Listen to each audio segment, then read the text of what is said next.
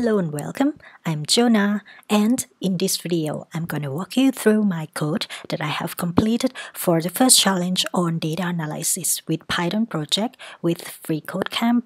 Let's get into it. Before we start coding, let me explain a concept of this challenge, but if you're ready to code, just skip into a coding part.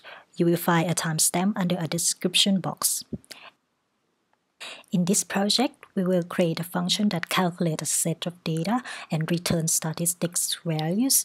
For example, mean, standard deviation, min, max, sum, and so on. There are some rules for this challenge. First, your input will be a list of 9 digits, then convert into a matrix that has 3 rows and 3 columns. Second, if input contains less than 9 or not equal to 9 digits, it should raise an error with the message list must contain 9 numbers. And third, it should return a final result as a dictionary that keys are the descriptions and values are the list of those results. For example, look at this line. Calculate mean of every axis 1 in this matrix and do the same for axis 2, and also calculate mean of a flattened array, which is the mean of this whole matrix. To do that, first we need to import Numpy, then create a function named calculate, which accepts an argument of a list.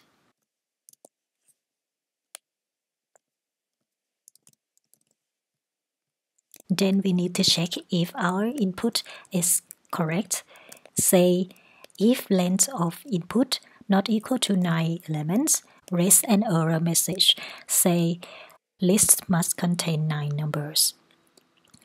If input is correct, then we take it and convert into an array.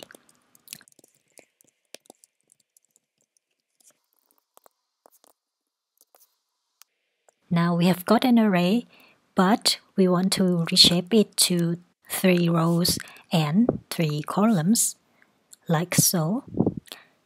Now look at the output.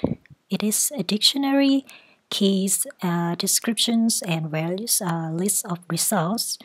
So we will create a dictionary named cal and add items into it. First one is the mean, and its values is a list of something. Let's make it simpler. Say mean of each column, mean of each row, and mean of the whole matrix.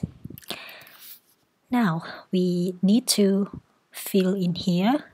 Let's try print mean of each column of matrix A, mean of each row of matrix A, and mean of the matrix.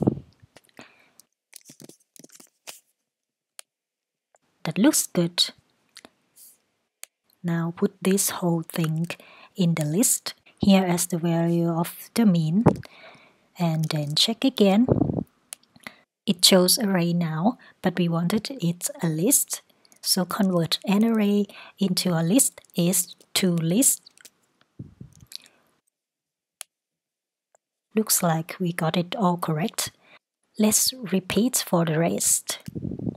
I will just copy it and change Numpy keywords. To find variance, Numpy keywords is var.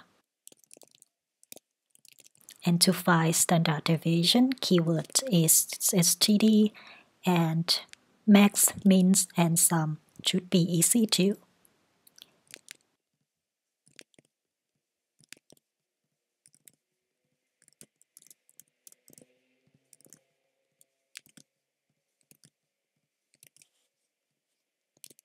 Now let me clear all and check again. Now it works. Let's do a final check on Replit.